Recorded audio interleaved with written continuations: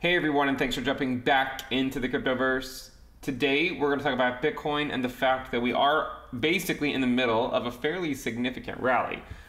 In the short term, we have gotten rejected off of the 100-day moving average. We'll see if that actually holds or not. If you guys like the content, make sure you subscribe to the channel, give the video a thumbs up, and also check out the Telegram channel, which you can find a link to in the description below.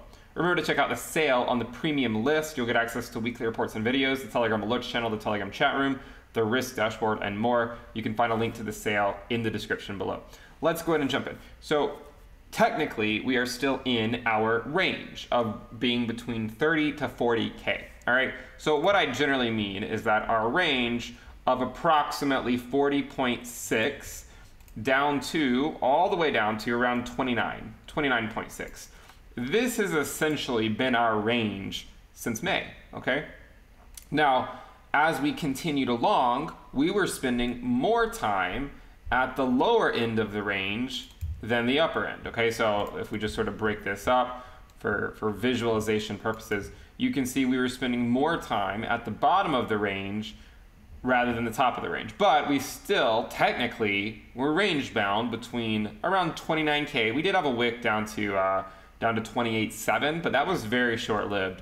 And then we've also been at around 40.6 or so a number of times. And most recently, this rally that we just had took us up exactly to the 100-day moving average, okay? Now, coincidentally, this here happens to correspond to the tops of these candles back over here. Okay, so what does that mean? Well, it means we still have some work to do.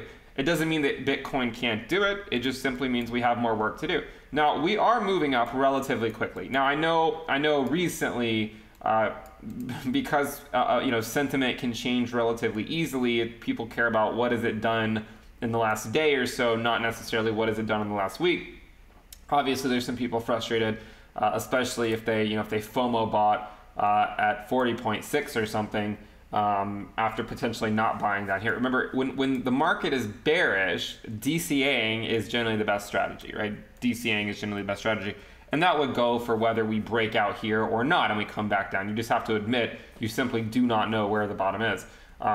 Now, when you look at this, we could say, well, I mean, technically we're still in a fairly quick and aggressive uptrend, okay? So this has not really broken yet. We'll see how long we can hold this. Note that we've had 6 days in a row so far that are green. 1, 2, 3, 4, 5, 6. We're currently in our 7th day. By the end of the day, we could have a 7th day green as long as we close above $37,263. If we close above that, it'll be a 7th green day in a row.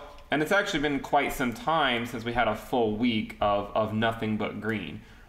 This one here was 1, 2, 3, 4, 5, 6, 7. So there were 7 green candles in a row back in March. Okay, so that was, I believe that was the last time we had 7 green daily candles in a row. And you can see, I mean, just how crazy this move has been. In the last week or so, you know, the valuation even to the current area has moved up a modest 28%.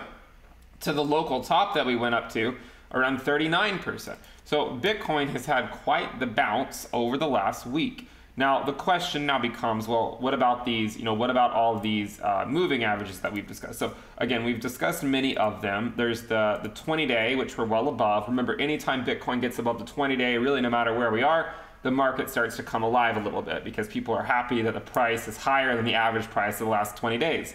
The 50-day, we quite handedly beat. Okay, we quite handily moved above it.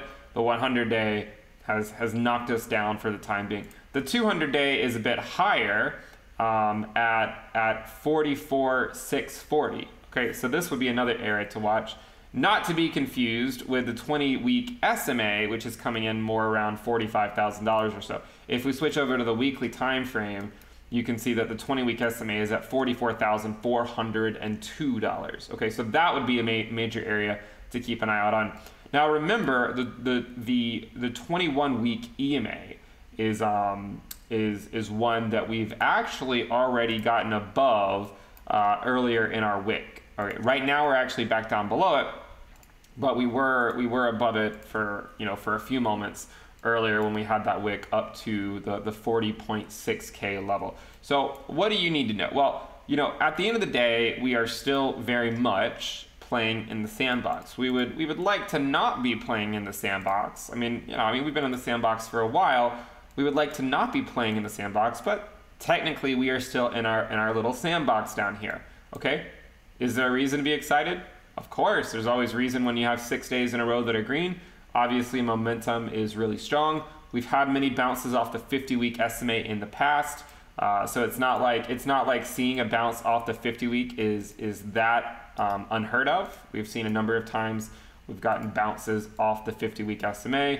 Here was one, there was another. If you go back even further, here was another bounce off the 50-week back in 2014. So we've seen plenty of bounces off the 50-week moving average before. The main test will come again when we get up to our bull market support band and actually try to get above it and then come back down and hold it as support.